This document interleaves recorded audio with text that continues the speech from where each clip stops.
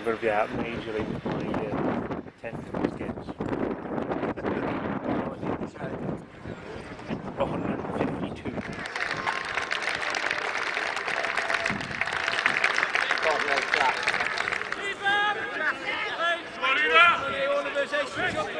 Yeah, that's more down.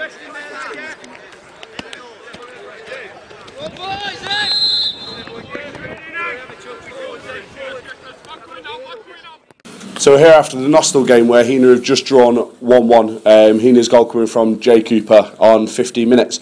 With me, I've got manager Glenn Clarence and coach Steve Huntington. Glenn, disappointing day all round. Yeah, what have you got to say on that one? To be honest, Tony, I've never been in this position where you're, in 10 years of management, at the end of the season where you're playing for nothing, or apparently playing for nothing. I thought for the first 20 minutes, 25 minutes, we could have scored 10 goals. No disrespect to Nostell, and we played some poor teams in 2 years while we've been at Heanor Town, but no disrespect, and I mean it, they are the worst team that we have played in the last 2 years. And that second half was the worst second half I have managed in 10 years. Absolutely disgusting from every single person who wore the shirt. And when I say there's nothing to play for, I've just reminded them that this club's 130 something years old. I'm a local lad, there's a few local lads in there, and the minimum you give a club of this size in non-league football with a decent crowd is effort. And we got none. Probably one player, and he knows who he was. Absolutely disgusted. I told him how good they were last week. Second half, probably the best we've played in 2 years. That is the worst 45 minutes I've managed in 10 years. Disgusting. Thanks for your honesty there, Glenn. Steve, I know you're again a man that loves a nil. Very sloppy goal from Heanor's point of view. Did you ever see, from the first 20 minutes, did you ever see us conceding? It's funny you should say that, because probably about 10 minutes into the second half, Glenn actually said it'll take them to score for us to wake up, and my words were these will never score. Proved wrong yet again.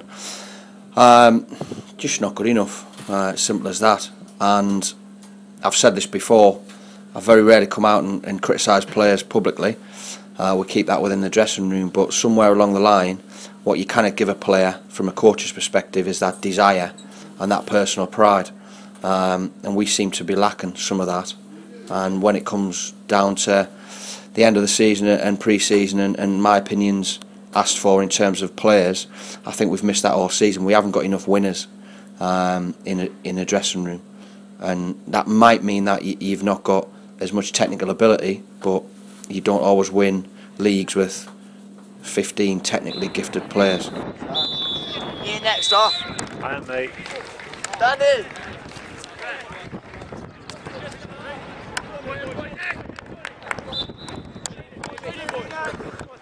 What would you say about Nick Hall there, Glenn? Well, I said I didn't want to name him, Tony, but I said it. I think he's been immense for the last 2 months. I think he was the only one.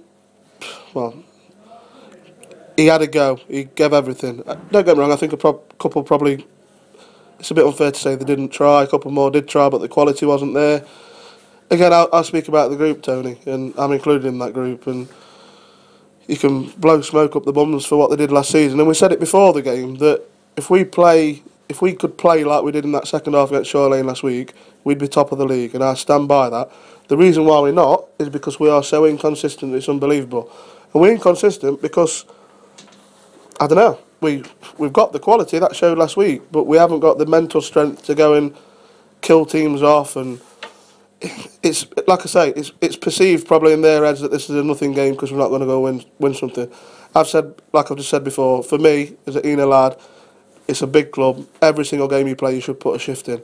And if you don't know about Heanor, or don't give a toss about Heanor, you're semi-professional, you're being paid. So the minimum you do is a shift. And I'll always be honest, and I'll repeat, embarrassed today. Yeah, Tuesday night, next game, Steve. How are we going to prepare for that one? How are we turning it around for that? I'm not exactly looking forward to myself, Tony, after that 90 minutes. And I think what Glenn said about some people's perception of end-of-season games, well, we've got 5 more games that mean nothing, haven't we? And if we get on the bus at 4:45 to travel up the M1, and that's our attitude, then I think we might as well stay here and just give them the points. I would expect and I hope that all the players do listen to this, I would expect that after today that we don't have to say too much on Tuesday night, and then after Tuesday night we'll travel to the worst team in the league, because they're bottom, on a rugby pitch, and they'll also have to have the right attitude there, otherwise it's going to be a long 5 games.